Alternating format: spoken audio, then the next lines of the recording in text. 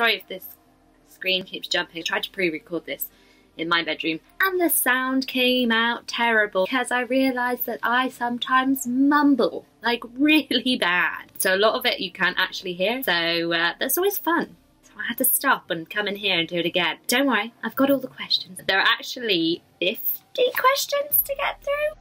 50. Last time Nat managed to smash out the bag because I think there were like over 100 questions. I didn't even realise we did it in half an hour. I'm going to try and keep this down. We don't have to do a part 3. Here we go, we're just going to kick off. Do you want to know what it was like from like when I was born to when I was like, when are you not a child? I know that I was, as a very small little wee baby, terrible Scottish accent. Definitely fat. Definitely hilarious because it's kept going. More laughed at, I might say. From the words of my mum, like just a big happy ball of baby. So I think as a child I was just like really ridiculously happy. There's literally like a whole entire photo series where I'm just eating food, dancing on stages with people and basically like fearless. So I was fearless, fat, funny. All the F's. I mean, do you need to know this? Because I think I've made it very, very clear. I love it. Hands down, Japan. I can't even like try and fit this into a short video. Just go to Japan because it is amazing. The people, the culture. Oh my god, that sounds so educated. And just like the general, like if you go to it, you see photographs and it's even better than the photographs. Everything just worked out perfectly when we went there. I mean, anytime. I could cook a roast dinner, sort of. To be fair, I would invite you to the house here in Bristol and I wouldn't make it. My parents make it. They make the roast. Don't come for my dinner, come for their dinner. Probably mumbling. I have a weird kind of bad habit. Definitely trying to work on it. I don't like being wrong. Like, I need to be smart, and if I'm not smart, it's not okay. So that's definitely something I'm trying to work on. That's another annoying thing. My temper flares. If something annoys me, I have to take some TO and sit down. It can flare. I can be very hot-headed. To be mentally happy. I quit my job and I've been unemployed, like looking at my watch like it's got the date on it. It doesn't. Please hire me. Because I didn't love it. I loved the people. I didn't love my job. Now I'm just completely motivated to make sure that like 5 days out of the 7, when have I got so handsy? Kind of love what I'm doing. Biggest motivation right now is to just be happy. When I'm doing things I love with the people I love. Because I like going out, that's like my thing. Love dancing. Nothing better than when you go on a night out and you barely drink because you are always on the dance floor just playing like Whopper after Whopper. You'll get used to Whopper. That's just like a thing I've picked up. Also just like my ultimate favourite thing, so handy. Sitting in and watching a movie with my best friends. There's just like no stress. That's when I'm at my happiest. 100%.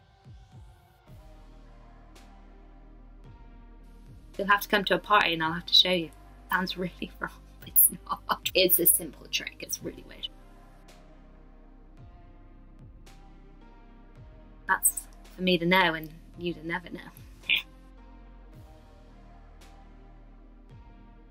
I mean, that is just like endless. Like the top thing is just the support network that you have is incredible. Like I love it. Nothing makes me more happy than when you see one woman who doesn't know this other woman. This one just compliments this woman and they're just like, oh my god, you look so good, no, you look so good. Girls' bathrooms, basically. That's like my ultimate favourite moment. And I think I have like other things. We never kind of look at a scenario just like one-sided. People say it's like a bad thing that we all jump to conclusions. In certain things you've got to be like, oh my god, I need to not overthink something. When it comes to like a profession, we always look at it from every angle. We consider everybody. We consider kind of all the bad things that could happen as well as all the good things. Love that kind of way of thinking, that we kind of try and not set ourselves up to fail. Give it our all. That's one of my favourite things. So the support network and giving it your all. Women are just great.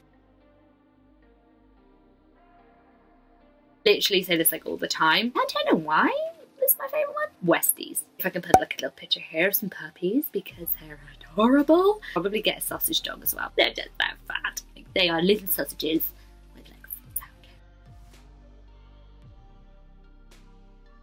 When people are like inconsistent, and I don't mean like with organisations, because it is annoying when somebody cancels like last minute. That's like so annoying. Everybody has the right to kind of like change their mind. So you want to go out, but like one moment and then the next you don't because you're not feeling it.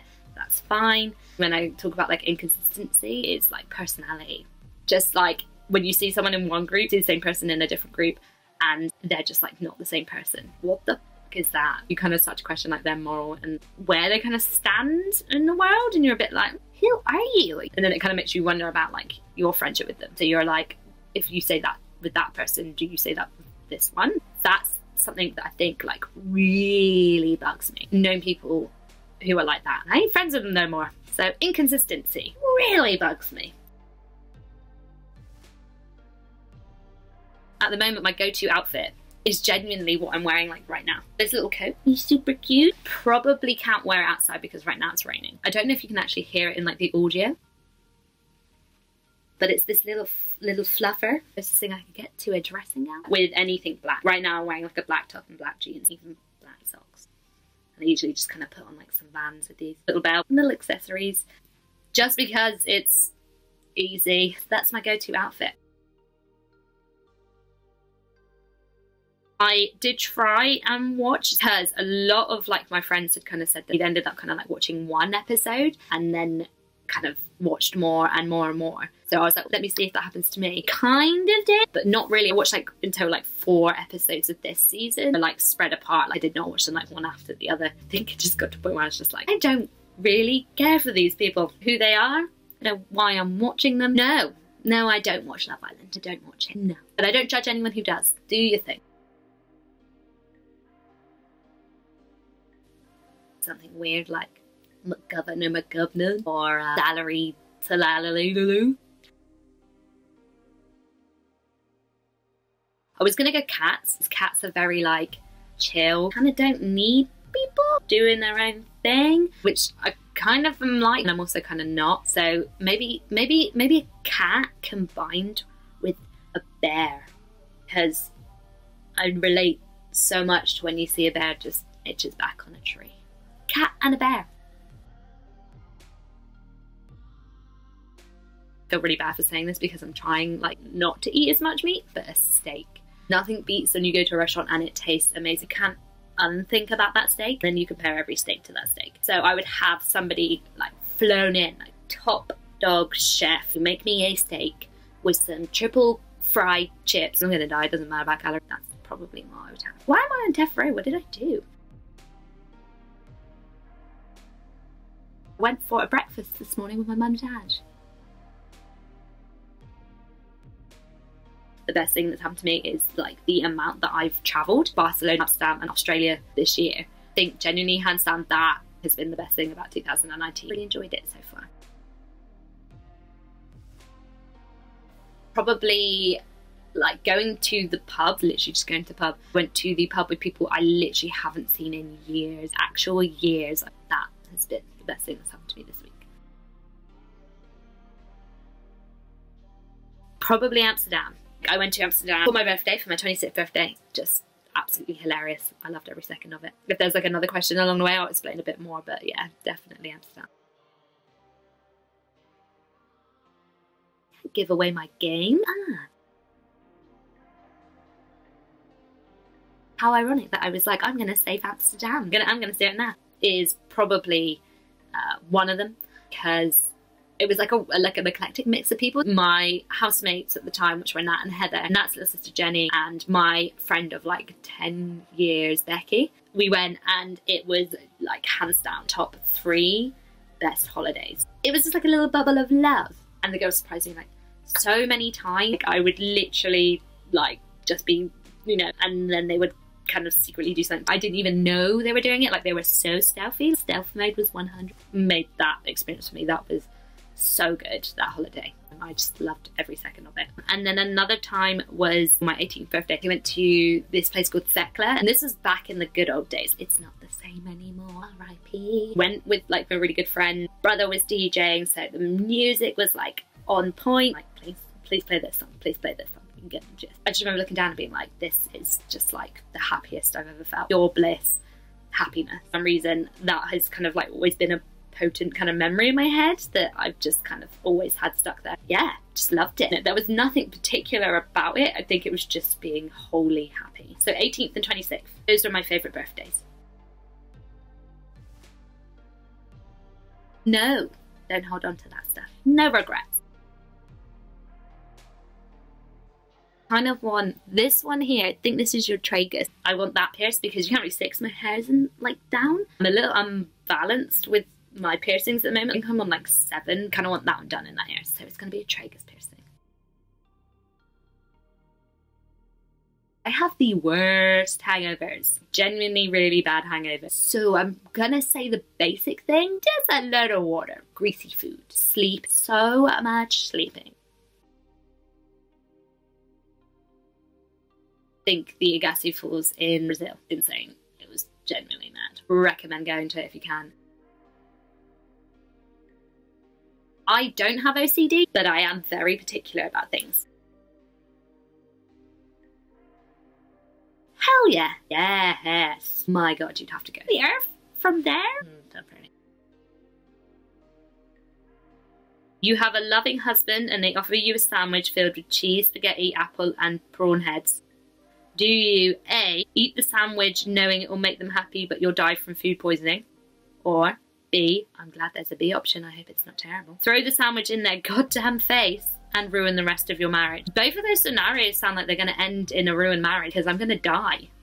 And they would have killed me. Probably B. Ruin the marriage because every time we had an argument they keep bringing it back up. They can't expect me to eat that unless they eat it themselves. The left side. This side.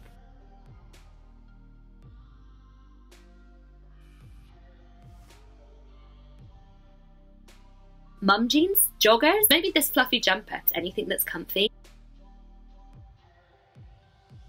I can give you 3.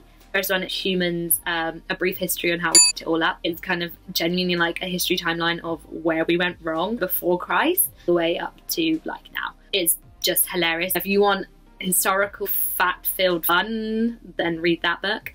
Another one is called Dark Matter. It literally like kicks in like straight away. There's like no messing around with this book. Basically following this guy who's been kidnapped and he ends up kind of like in this other world. You don't know how he got there or why he's there. I'm not even joking, like 12 pages in, boom, and it's so good. 3 is Everything I Know About Love by Dolly Alderton. Every woman should have this book on their shelf, not about the love that you think it is. I'm roping you in. No, not in a test and not on a partner. Don't understand it.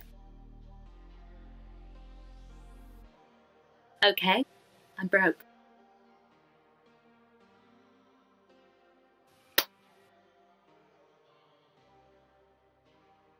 Money, money.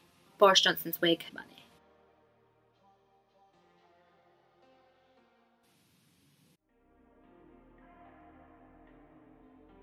No.